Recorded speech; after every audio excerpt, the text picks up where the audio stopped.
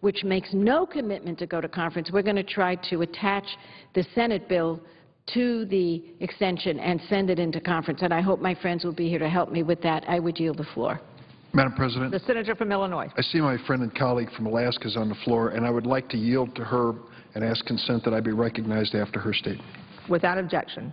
Thank you. The senator from Alaska. Thank you, Madam President. I appreciate the courtesy of my colleague from Illinois, and I also will follow on Senator Boxer's comments in the importance of this highway transportation bill. I think we recognize that, well, far from being perfect, I'm not convinced that we develop any perfect legislation around here. It is an extraordinarily good faith effort. A very strong bipartisan demonstration in this body deserves to have this support. So I applaud her and Senator Inhofe for their work on that. Madam President, just very briefly, I wanted to take a few minutes this morning to speak about an event that just happened outside on the lawn of the Capitol here. About maybe 50 or 60 Alaskans and some wannabe Alaskans gathered in a rally, a march that we have entitled Choose Respect. And this is an effort that has stemmed from the actions of our governor in Alaska to really shine the spotlight on domestic violence and sexual assault, and to come together as communities, as a state, to really speak up and to turn around the statistics that are so devastating in our state when it comes to domestic violence, sexual assault. So for the past few years, the governor has kind of led the charge in organizing rallies in the state of Alaska in the last week of March. In the state this morning, there will be 120 different rallies going on in communities like Anchorage and Fairbanks, our larger communities, but also in smaller villages, Huslia, Tanana, communities where the numbers are small, but the passions on the issues, I think, are very, very, very strong and robust. The governor has commissioners in Barrow, in Tanana, in Cordova, in Nome, in Galena, all leading the march to stand up and speak out about domestic violence. And so I want to acknowledge what the governor has done in his effort to spotlight this, to really work to reduce the rates of domestic violence, sexual assault, and child abuse through this Choose Respect initiative. We've got great Alaskans standing together and, again, a real commitment to make a difference. Unfortunately, and you've heard me say this before, in a state like Alaska, where I think we have unparalleled beauty, we also have an ugly side to our state that is manifested in statistics that we see with violence against women, and particularly violence against Native women.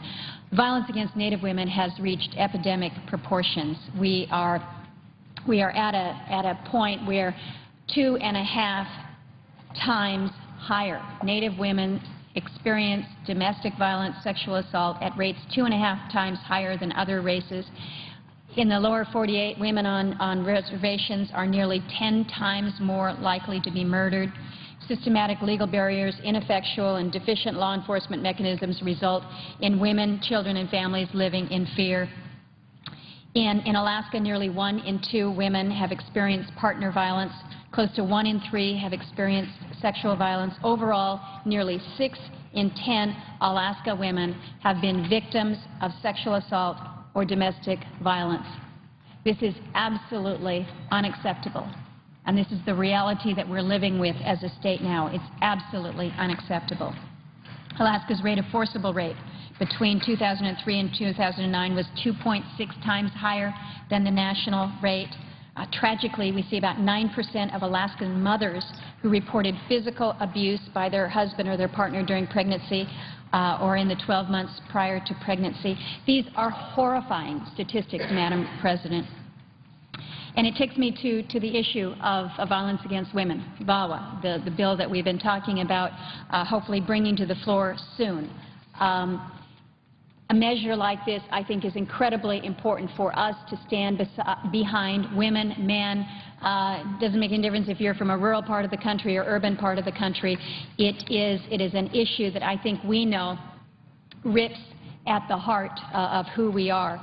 In so many of the Alaskan villages, victims of domestic violence and sexual assault face some pretty unique challenges, and they're horrific challenges. It may be that there is no full-time law enforcement presence, there's no local justice infrastructure. We have in many situations where villages are landlocked. I mean, there's no roads in. The only way in and out is by airplane.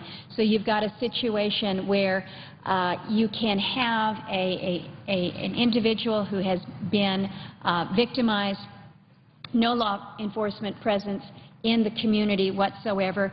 It may take state troopers days to be able to respond to an incident depending on weather conditions. So imagine yourself in that situation. You've been a victim of domestic violence. You seek help. There is none in the village and no way away from your perpetrator. I think we recognize that one thing that we can and must do is make sure that there is a safety net available to address the immediate survival needs and the survival needs of their children in the short term. And only with this level of confidence can one gather the courage to leave an abusive situation. One final comment on VAWA, and then I will yield to my colleague who has given me the courtesy of the floor right now. I think we recognize in Alaska that the Violence Against Women Act does offer a ray of hope, if you will, for those who not only are the victims, but those who help assist the victims of domestic violence and sexual assault in our villages.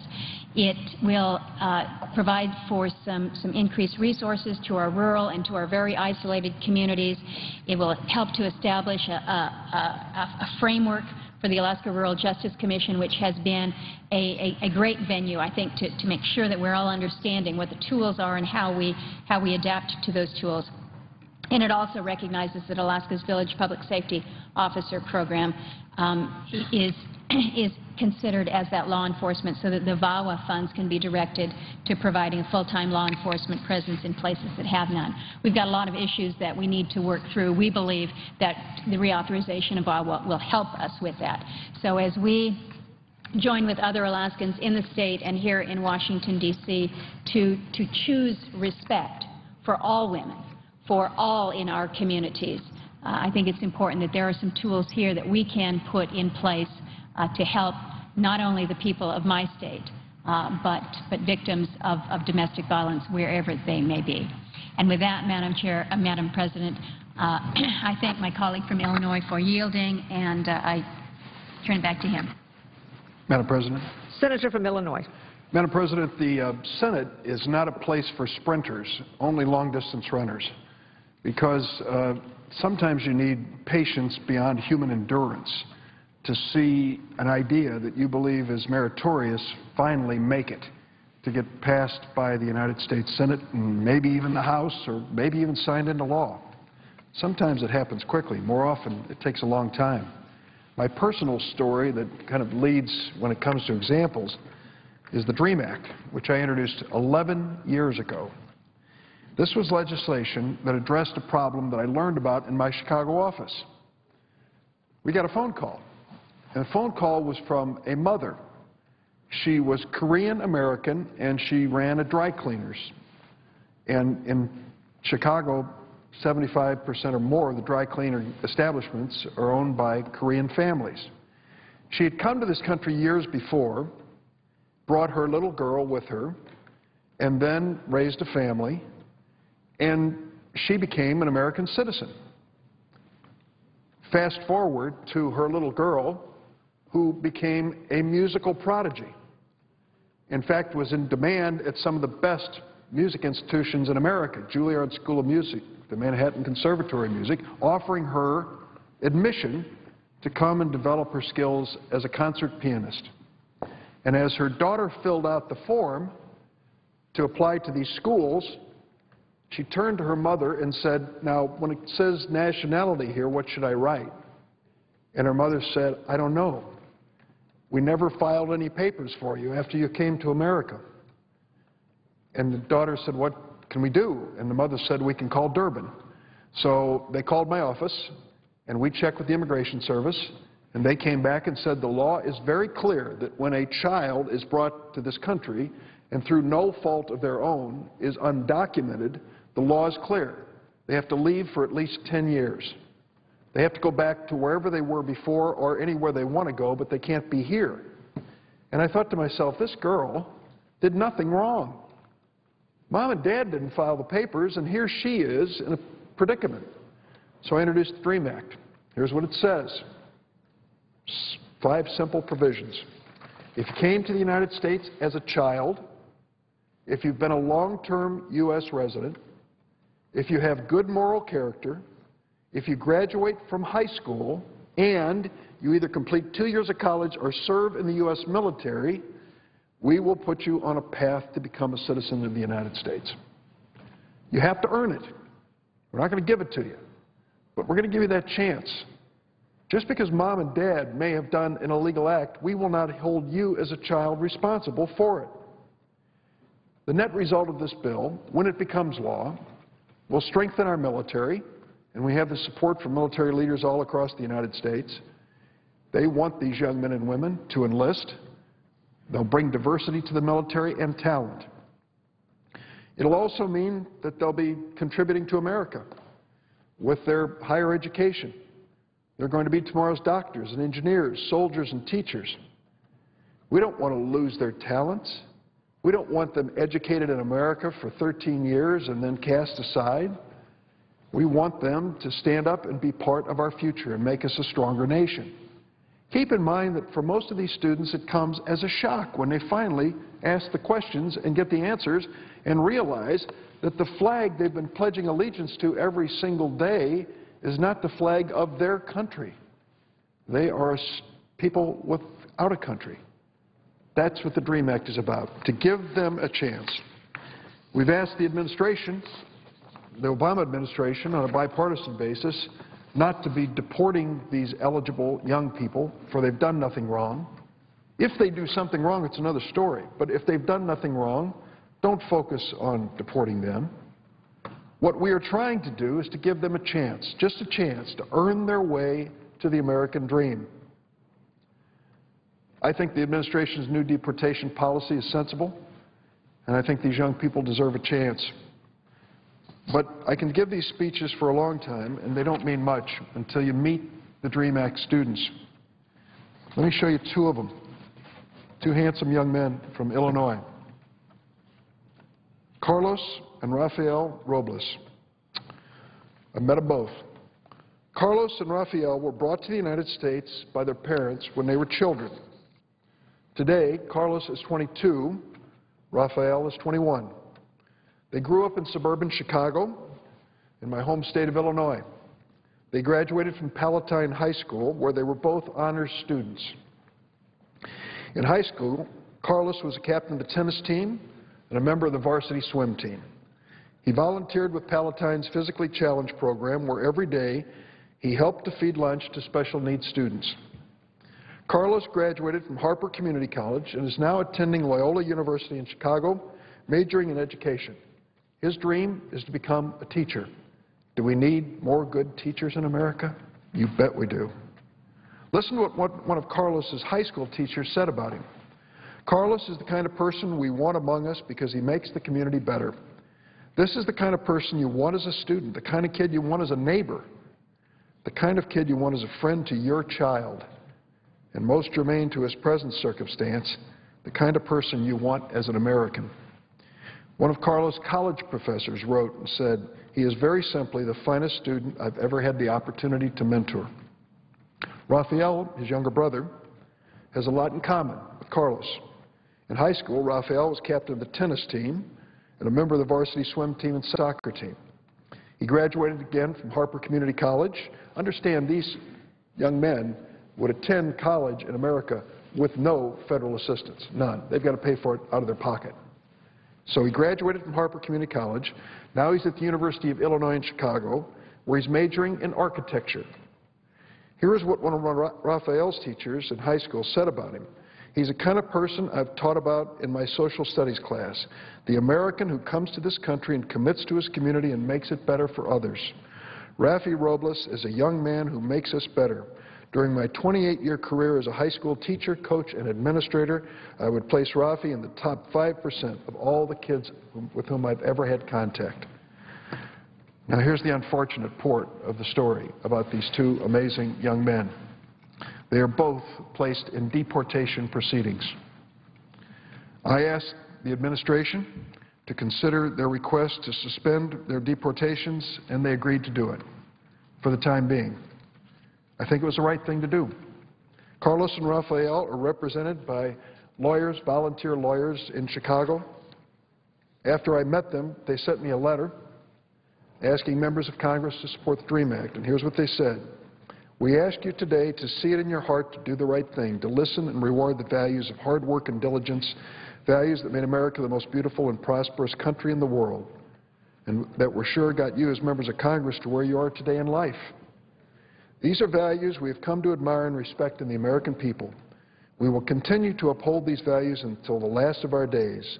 We hope eventually, as citizens of the United States, a country we believe is our home.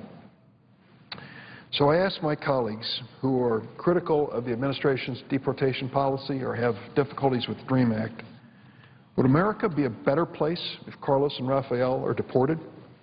Of course not. These two young men grew up here. They were educated here. They have done well here. They have earned their way here. They want to be part of our future. And they are not isolated examples. There are literally thousands of them just like Carlos and Rafael across this country. Madam President, when I introduced this bill 11 years ago and I would give a speech like this and leave a hall, I could count on, if it were nighttime, I could count on someone standing by my car quietly as I approached and started to leave, and they would ask me, Senator, can I speak to you for a minute? Sure. Senator, I'm one of those students.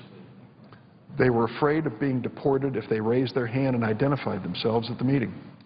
That has all changed now, and it's changed for the better.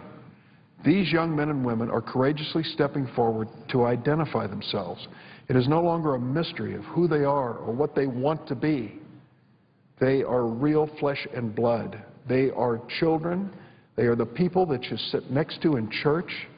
They're the folks who are working hard next to your son or daughter in the library at school. You're cheering them on the football field. You're watching them lead the USC marching Trojan band.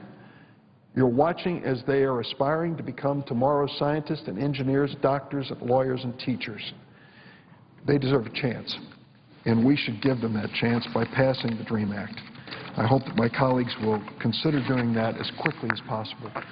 They want peace of mind, and they want a future, and we need them in America's future.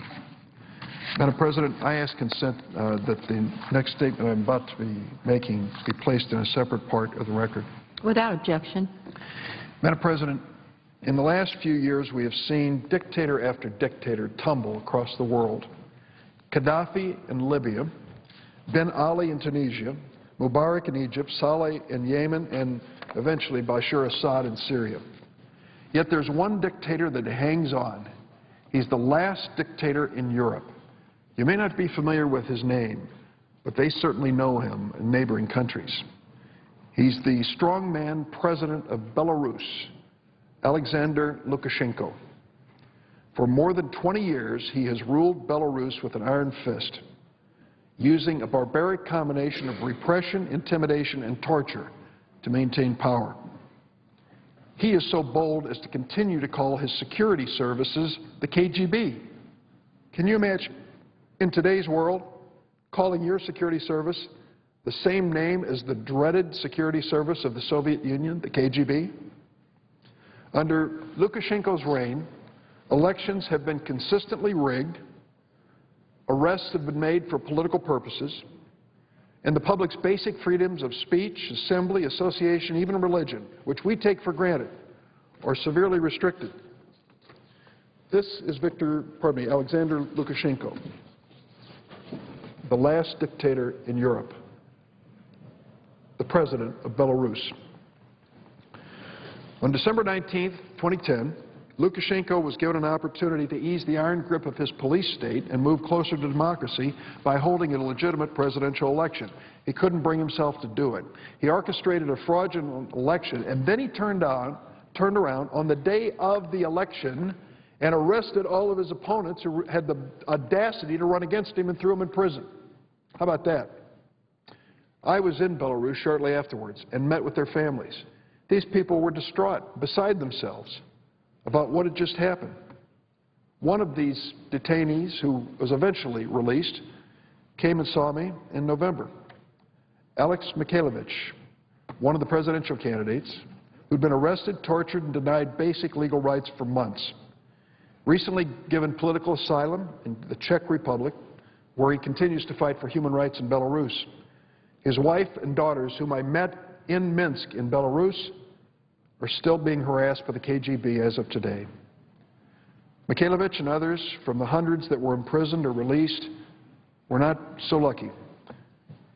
Stetkevich, a presidential candidate, was sentenced to 6 years and can barely receive the medical assistance he needs. Andrei Sanikow, another presidential candidate, sentenced to 5 years in prison for having the boldness to run against this dictator. A number of other activists, political activists, who engage in political activity which we take for granted in the United States have been languishing in prison. I thought about it this week as the demonstrators gathered in front of the Supreme Court, marching back and forth with signs, how we take that for granted. You try to do that in a country like Belarus, you'll end up in prison. Thank God the United States has a much better standard when it comes to basic rights. Here are the names of some of the other activists Lukashenko's thrown in prison.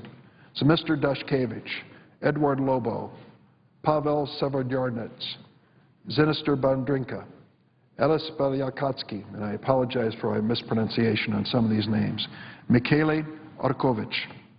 Authorities frequently torture these activists, trying to pressure them to sign letters admitting a guilt that doesn't exist.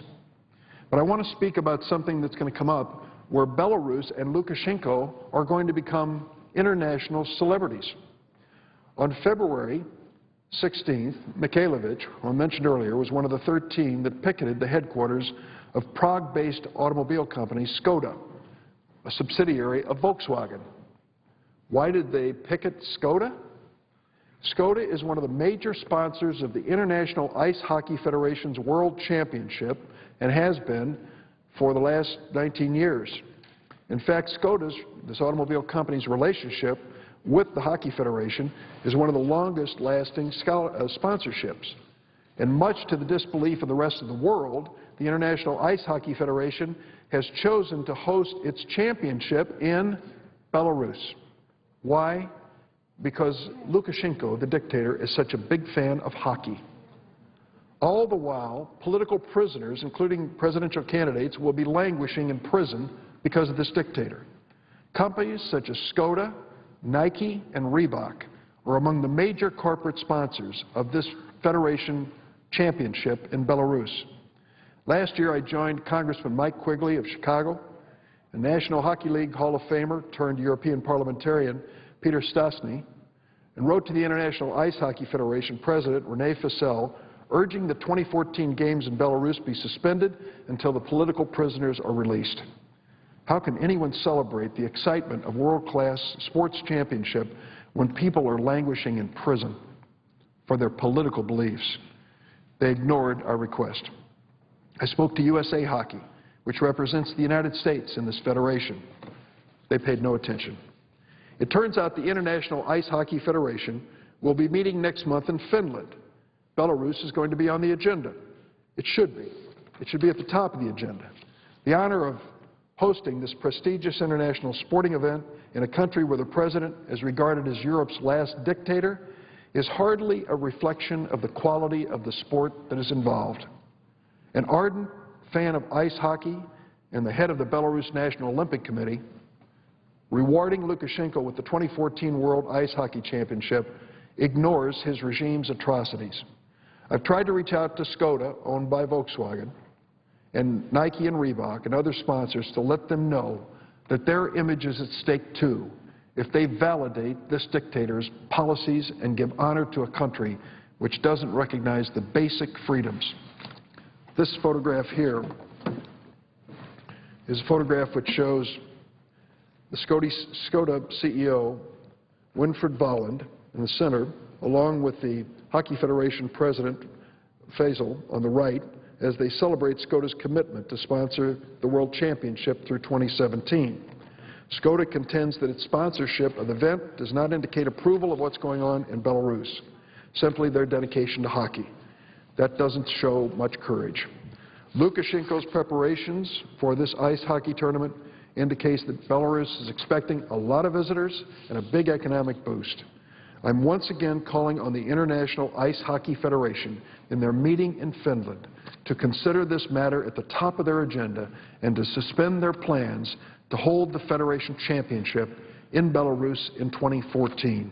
There are many other countries around the world more than anxious to join them and make this a championship well-deserving with a host country that is one we can be proud of. My feelings about this are not alone. The European Union recently widened sanctions against Lukashenko and his cronies. Lukashenko promptly recalled his Belarusian representative to the EU, after which EU ambassadors were withdrawn from Belarus. After a summit in Brussels earlier this month, Lukashenko, never at a loss for words, criticized the European Union politicians and railed on the German Foreign Minister Guido Westerwelle, the first openly gay minister in Germany. President Lukashenko said, "It's better to be a dictator than be gay." That's a quote. He went on to say, Belarusians deserve to host the World Championship in 2014. Now, that's incredible. What sports organization wants to validate those comments?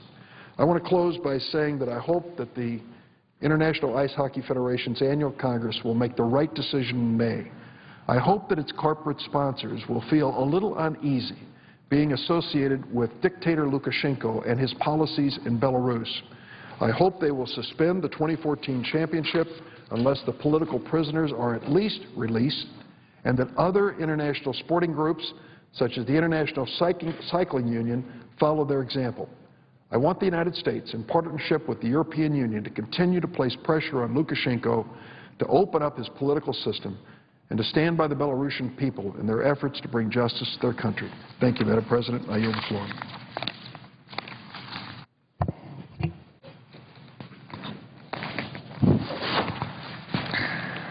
Madam President. Senator from North Carolina. Madam President, I ask to speak in morning business. Without objection. Thank you, Madam President. Madam President, I come here today to pay tribute to Senator Barbara Mikulski on becoming the longest-serving woman in the history of Congress. First and foremost, I feel deeply privileged to be able to serve alongside Senator Mikulski. She blazed a path that allowed the rest of us and people like me to be here today. And along the way, she distinguished herself as not only a leader and tenacious advocate for the people of Maryland, but for all Americans. Senator Mikulski's path to the U.S. Senate prepared her well to be an effective fighter for her constituents. Ever the dedicated public servant, Senator Mikulski worked as a Baltimore social worker, community activist, and as a city council member.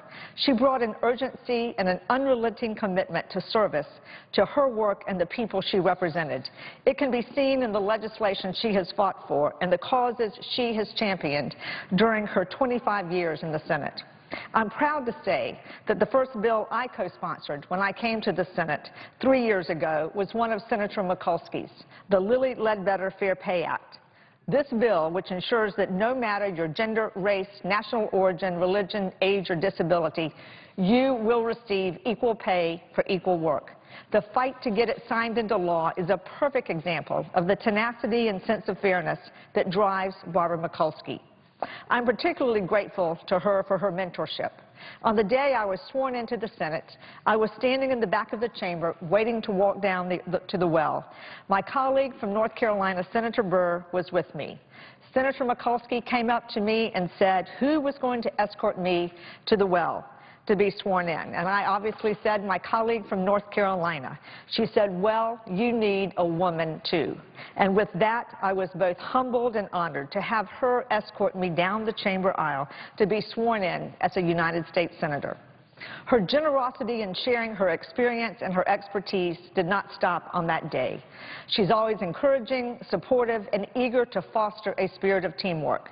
And I especially appreciate that Senator Mikulski embraces the need for bipartisanship, which no doubt is why she is and has been so effective, accomplished, and widely respected. Everyone knows well and respects Senator Mikulski for her advocacy on behalf of women and families. In this regard, she is truly a role model. During the debate on health care reform, her tireless fight to ensure that women's preventive services, including screenings for breast and cervical cancer, would be covered with no out-of-pocket expenses. Her ability to see and understand people's needs is clearly reflected in her Spousal Anti-Impoverishment Act, which protects seniors across the country from going bankrupt while paying for a spouse's nursing home care. It is no wonder that she is beloved not only in the 3rd District, where she represented 10 years in Congress, but by all the people from Maryland whose interests she fights for every single day. As one of the 17 women now serving in the Senate, it's hard to imagine what it must have been like when she arrived here 25 years ago as one of 2 women. I'm grateful that she and the other female senators have paved the way. Barbara Mikulski is the dean of the women senators, and her bipartisan women's dinners are among my favorite Senate traditions. I thank Senator Mikulski for her leadership and strong belief in the empowerment of women in our communities and in public office. For those of us who came to Washington to make a difference, Barbara Mikulski has set a very high bar. I congratulate Senator Mikulski for this extraordinary and historic accomplishment, and I look forward to many more years of serving alongside her. Madam President, I would also like to speak for a couple of minutes on the Highway Transportation Act. I come to the floor to express my support for passing the Senate bill before the current transportation authorization expires this Saturday. It would create and sustain nearly 41,000 jobs in North Carolina, and across the country, close to 3 million jobs. Earlier today, the House passed a short-term 90-day extension. Unfortunately, passing another stopgap extension is not the solution that businesses, states, and the entire country needs. Short-term extensions create instability and uncertainty in funding. And without that certainty, states like mine in North Carolina, we can't plan or move forward with projects which jeopardize tens of thousands of projects and millions of jobs in America. Once again, that's 41,000 jobs in North Carolina. Upgrading our infrastructure is not a Democratic or a Republican priority. It is truly an American priority. The Senate Transportation Funding Bill makes critical investments in transportation and infrastructure in North Carolina and across our nation. The return on investment is high. Moody's estimates that for every $1 spent on infrastructure, our GDP is raised about $1.59. Additionally, for every $1 billion spent on infrastructure, 11,000 to 30,000 jobs are created, jobs that North Carolina desperately needs. Failure to pass the Senate Transportation Bill could put these millions of jobs and $1.2 billion worth of North Carolina construction projects in jeopardy. This transportation bill that we're talking about is truly an economic engine. My state currently receives 92 cents for every dollar we pay into the Highway Trust Fund. This new legislation would ensure that at least 95% of the payments we pay in that would come back to our state, nearly 3% more than we currently receive. Maintaining and upgrading our infrastructure is not just about creating jobs in the construction sector. It's really the lifeblood of our communities. We need to make sure that businesses have roads to access their plants and factories, rail, ports, and airport runways to export goods across our globe, and to keep pace with the 24/7 global economy. To put this in a global perspective, China currently spends 4 times as much on infrastructure as we do in the United States. We can't allow this to continue. This is about staying competitive and leveraging common sense investments that will enable our economy to grow. This transportation funding bill will be used to improve our roads, bridges, and mass transit systems, projects that will put North Carolinians back to work and help American businesses compete in our global economy. I urge my colleagues to take up and pass the Senate transportation funding bill without delay. Madam President, I yield the floor.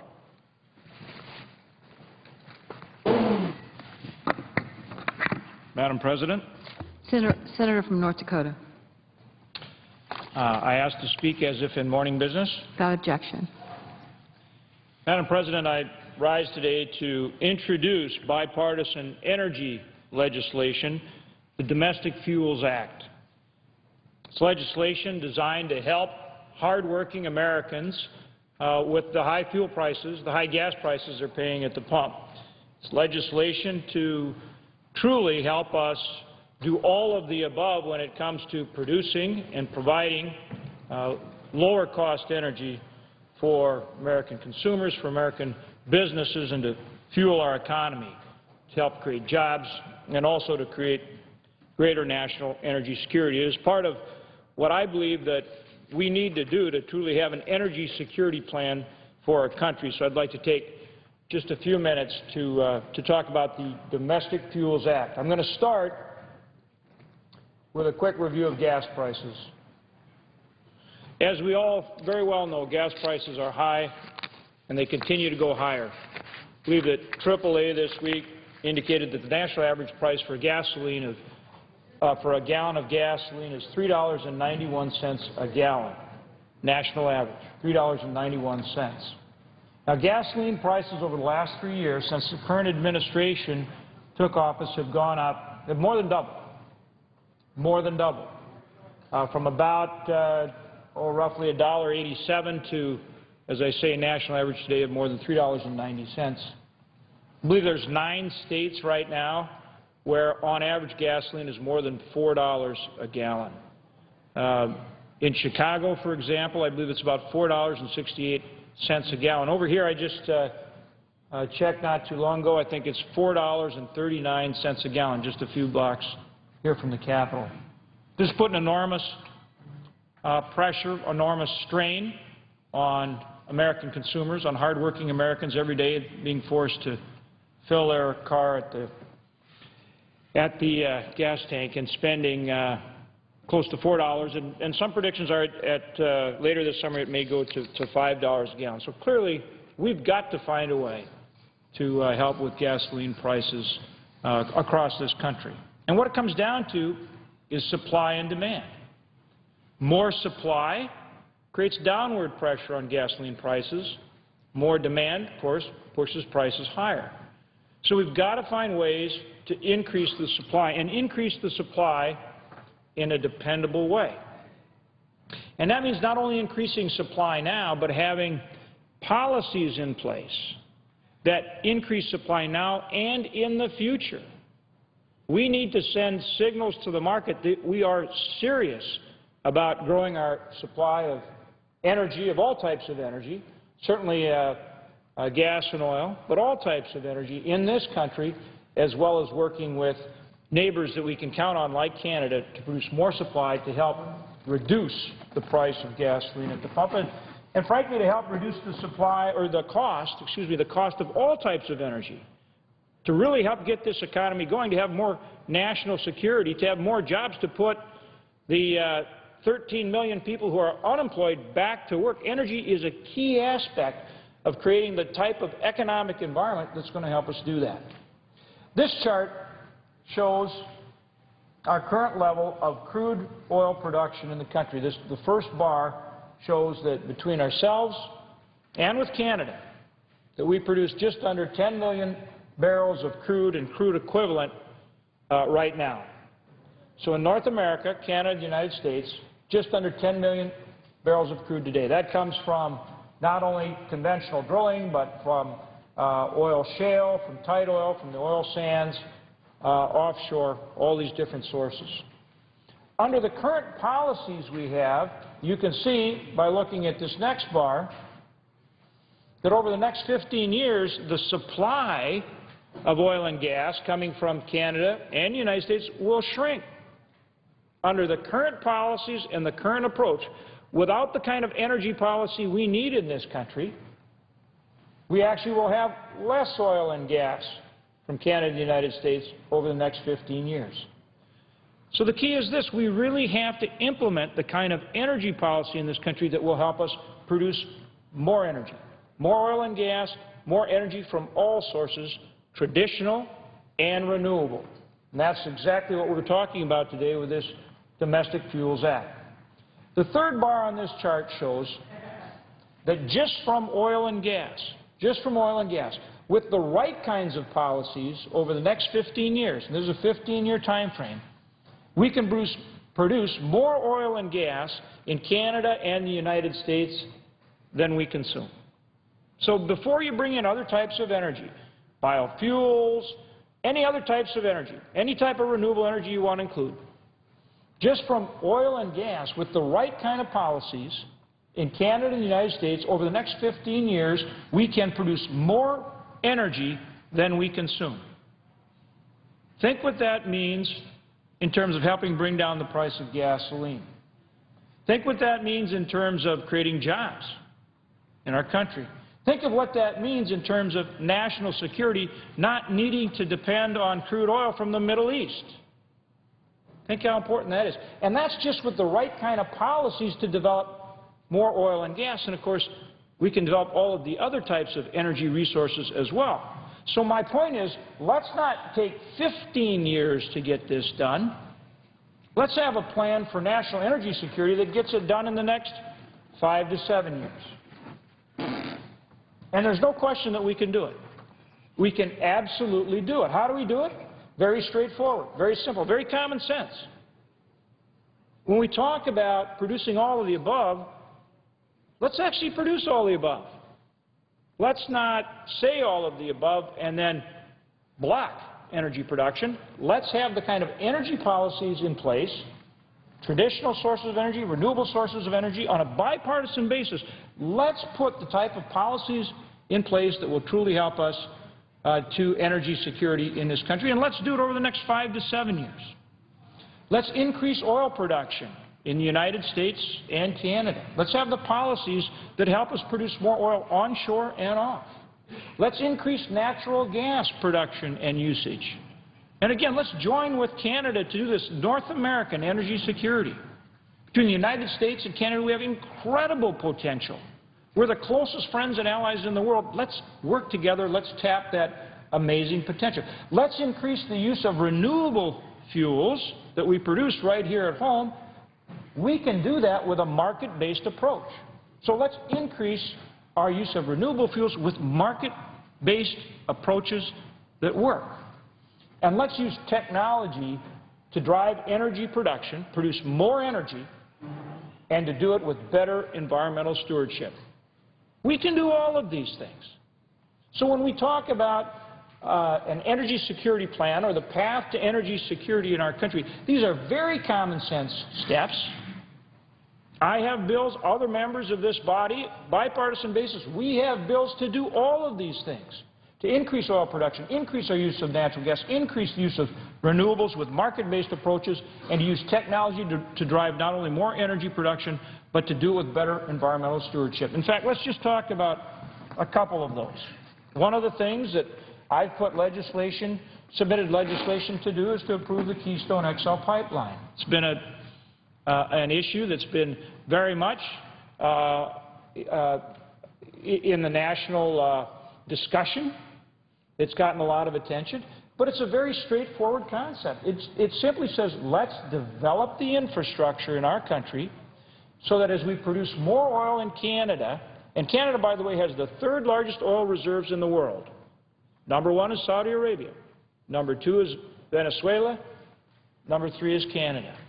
So let's work with Canada to tap and use more of that oil. If we don't, it's going to China. But we can do it. We simply have to develop the infrastructure and work with Canada. Well, what's the opposition to that oil development been? Well, a number of arguments have come up, but the main one, really, behind it is that some people say, well, we just don't want to produce oil in the oil sands. Just don't want to do it. The concern in their opinion, is greenhouse gas. And it has about a 6% higher greenhouse gas emission than conventional drilling, conventional production. But the important point here is, going back to the last bullet that I mentioned in this National Energy Security Plan, is let's use technology to produce more energy with better stewardship.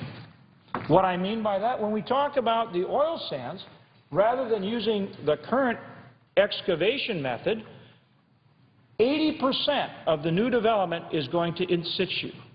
In situ is essentially drilling. So you've got basically the same footprint and basically the same greenhouse gas emission as conventional drilling for oil and gas. So let's use that new technology to produce more energy, to produce more oil in the Canadian oil sands, and not only produce more energy, but do it with better environmental stewardship. So that now we're getting oil from a dependable friend and ally, Canada, rather than getting 30% of our crude from places like the Middle East and Venezuela. It's just common sense. And we win with more energy at a lower cost, we win with job creation, and we win with better environmental stewardship. We just need to get the right policy, the right law, and the right approach to how we regulate these things in place. That's what the Domestic Fuels Act is all about. It is an example of exactly how we do just that. The Domestic Fuels Act essentially says, all right, when you pull up to the gas station, you should be able to get whatever fuel provides the best energy, provides what you need at the best possible price. It is about consumer choice, and it is about lowering the cost at the pump. Right now, when you pull up, very often the petroleum retail marketer has multiple tanks in order to produce or to dispense various types of fuel. It might be traditional gasoline from petroleum. It might be some blend of petroleum and ethanol. He might have biodiesel. And increasingly, service stations, gas stations, are looking to market natural gas. But think about it. If they have to have a different set of tanks, different set of piping, and different dispensers for each type of fuel, then they have to make a choice, don't they? They can maybe offer gasoline from petroleum. They can maybe offer some ethanol blend. They can maybe offer biodiesel. Or maybe they try natural gas, right? But if they have to have tanks and pumps and piping for each one, think of the cost. Hundreds of thousands of dollars. So how do you get consumer choice? How do you get consumer choice in there? Also, how do you get the lowest price? If petroleum-based gasoline versus ethanol-based is cheaper, well, then maybe he wants to be offering straight petroleum, not have a blend. But if he can mix it with ethanol, offer even up to E85, and that's cheaper, he may want to offer that. If he wants to offer biodiesel rather than just traditional diesel, or if he wants to offer natural gas so that you increasingly have trucks and buses, particularly in our urban areas, using natural gas, how does he do it? And that's just the point. What this Act provides is that the EPA has to streamline the process so that service station, that gas station, can use his tanks and his equipment, his existing tanks and equipment, so he can decide to offer any one of those products. Any one of those products. Now you've got more consumer choice, and you've got a way to drive down prices at the pump, drive down the cost of gasoline, drive down the cost of biofuels, drive down the cost of natural gas, whatever it is. Consumer choice, lower prices. And that extends back through the production chain as well. Now, if I produce ethanol, if I produce biodiesel, if I produce gasoline, if I produce natural gas, I know I'm going to be able to market those products to consumers. This is about looking to the future instead of looking to the past. This isn't about government spending any more money.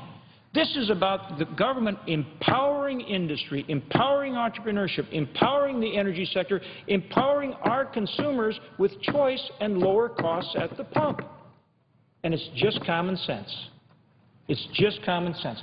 We give the marketer a way to market whatever product makes the most sense and whatever best serves his consumer at the best price.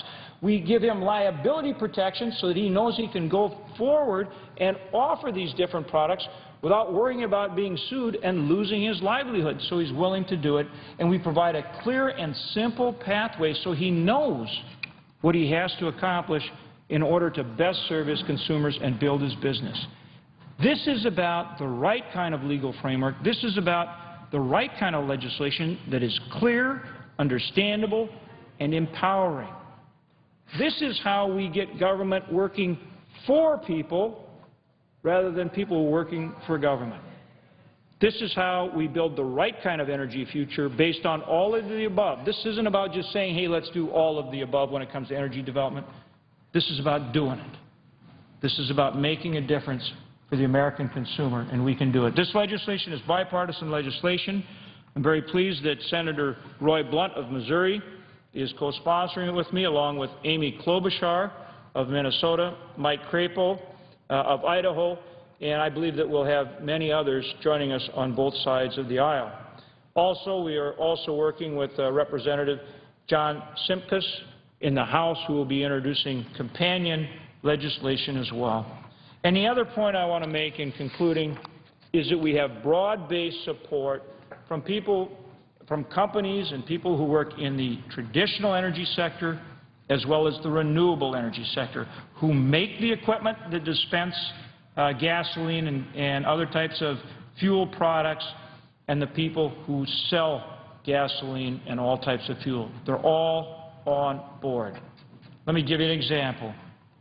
From the renewable fuels energy sector, we have the Renewable Fuels Association who's endorsed this legislation, and also Growth Energy. From traditional oil and gas, the American Petroleum Institute has endorsed this legislation, as has Tesoro Corporation and ExxonMobil, and there are many others. From the gas station service station end, the marketers that actually dispense the product, endorsing this legislation is the National Association of Convenience Stores, the Society of Independent Gasoline Marketers of America, the Petroleum Marketers Association of America, and the National Association of Truck Stop Operators. And from the people that make the equipment, the manufacturers that make the equipment, we've received endorsements as well, the American Fuel and Petrochemical Manufacturers, and also the Outdoor Power Equipment Institute. Look, everybody's on board with this. Now we need to get to work and get it in place. This is about building the right kind of energy future for our country. We've got to get going. Gasoline prices are $4 at the pump, and they're going higher. And we can do something about it, and that's exactly what we need to do. And I urge my colleagues to join me in this effort on behalf of the American people. Madam President, with that, I yield the floor. I also note the absence of a quorum. Clerk will call the roll. Mr. Akaka.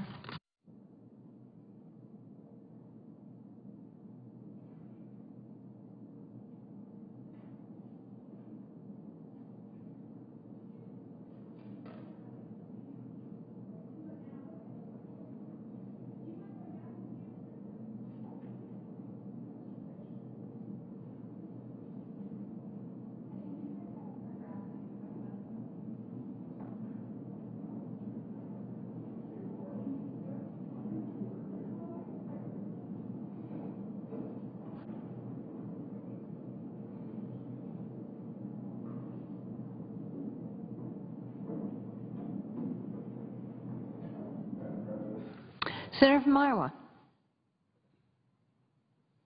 Business, right? Yes, we are, Senator. Actually, we're on S. Okay. We're in a quorum call. I asked that the calling of the quorum be suspended. Without objection. Yeah. And I asked to speak 15 minutes as the defend morning business. Without objection. Supreme Court Justice Ginsburg, on a recent trip to Egypt, made comments that garnered public notice. She said, quote, "I would not look to the U.S. Constitution if I were drafting a Constitution in the year 2012. I might look at the Constitution of South Africa," end of quote. She also spoke favorably of the Canadian Charter of Rights and Freedoms and the European Convention on Human Rights. Although some people have criticized Justice Ginsburg for speaking negatively about the U.S. Constitution while abroad, I think she has a right to say what legal documents countries that are now writing constitutions should consider. But I do not agree with her that those other constitutions are better examples of constitutions today than the United States Constitution is. Some people have criticized Justice Ginsburg's preference for the other constitutions she named have focused on the positive rights contained in those documents. Some of those constitutions, like South Africa, protects the right to, quote, make decisions concerning reproduction, unquote, to, quote, inherit dignity, end quote, and the right to have an environment protected, quote, through reasonable legislative and other measures that prevent pollution and environmental degradation. The European Convention on Human Rights guarantees the right to education. Of course, none of these constitutions contains anything like a Second Amendment right for the citizens to defend themselves. Our Constitution is all about limiting the power of government. Americans do not fully trust the power of government, and Americans insist on rights that are protected against government action. In other words, our Constitution was intended to last for centuries with the same meaning, even as those principles were applied to new situations. Our judges should reflect that philosophy, which is at the heart of our Constitution. And if other countries feel differently, that is their right. But I think praise for those foreign constitutions rather than our own raises a much more serious issue, the role of the judiciary. Our Constitution made the judiciary that was the least dangerous branch. That's what Hamilton said. Policy is to be made by elected officials who answer to the voters and can be replaced, whereas judges under our Constitution cannot be replaced. They have a lifetime position short of impeachment. But the foreign constitutions that were named create a much different judiciary. The Canadian Supreme Court has stated that their Charter of Rights and Freedoms, quote, must be capable of growth and development over time to meet new social, political, and historical realities often unimagined by its framers. Continuing to quote, the judiciary is the guardian of the Constitution and must, in interpreting its provisions, bear these considerations in mind, end of quote. The European Convention has been interpreted by the European Court of Human Rights to be a quote-unquote living document. Mr. President, these are explicit statements that Justice Ginsburg preferred constitutions. Madam President, these are explicit statements that Justice Ginsburg's preferred constitutions are, quote-unquote, living constitutions. A living constitution is one thing in which the meanings change over time. Judges decide that new circumstances requiring a living constitution to mean something that it did not mean some time before. They say that the Constitution must keep up with the times. A living constitution can mean whatever judges want it to mean, completely contrary to what our forefathers had in mind when they wrote our Constitution. Our Constitution, then, is not a living constitution. Judges are not to make up its meaning as they go along over time.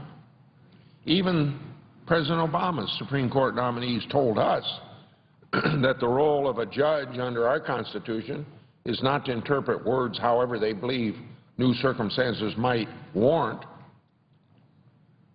It's the law all the way down, quote-unquote, Justice Kagan said. We should be skeptical of a living constitutions that open the door for judges to impose their values, not those of the framers of the Constitution, on the citizenry of this country. The Canadian Charter says that it, quote, guarantees the right and freedom set out in it subject only to such reasonable limits prescribed by law as can be demonstrably justified in a free and democratic society, end of quote. The Canadian Supreme Court interprets that provision in light of a highly generalized four-part test that invites judges to insert their own policy preferences.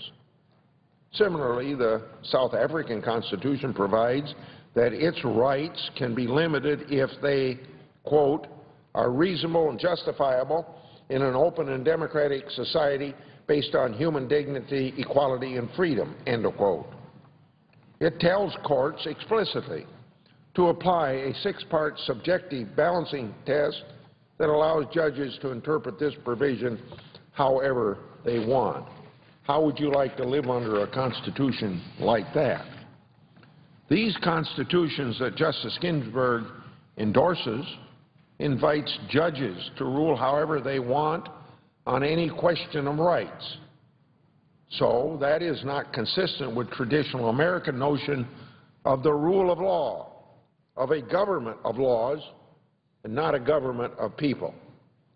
Some judges may prefer constitutions in which judges are free to displace democratic decision-making on policy questions that are to be decided by elected representatives of the people under our Constitution. I do not. Our Constitution does not. We do not live in a government of, by, and for the judiciary.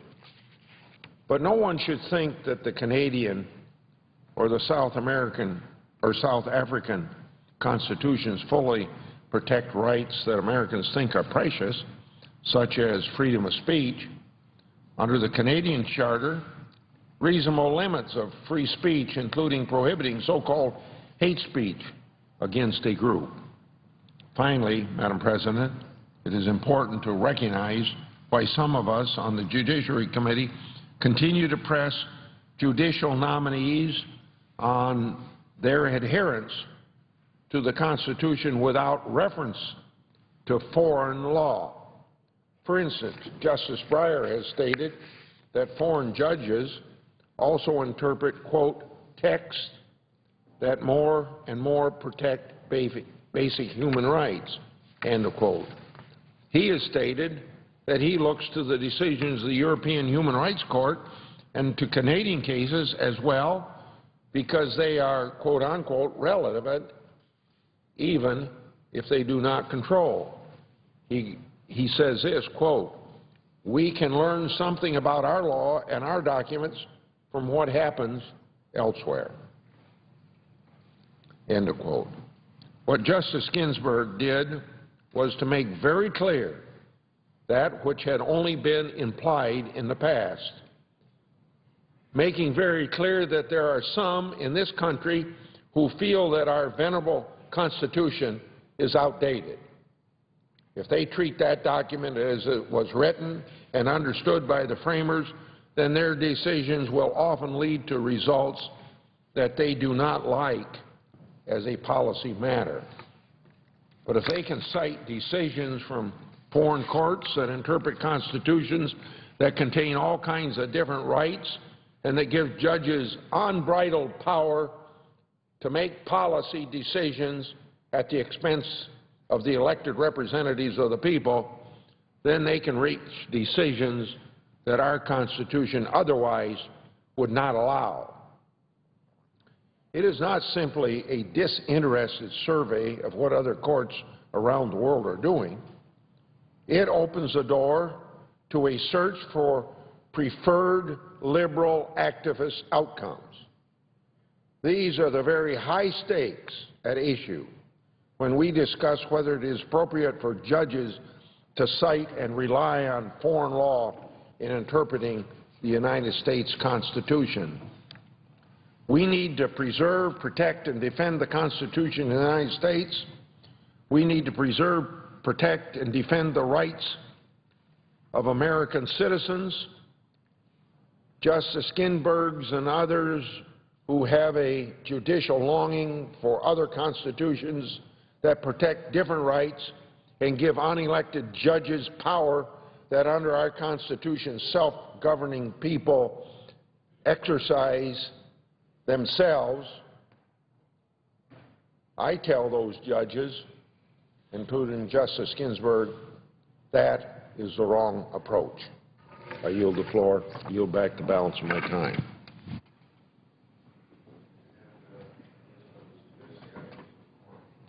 Clerk will call the roll. Mr. Akaka.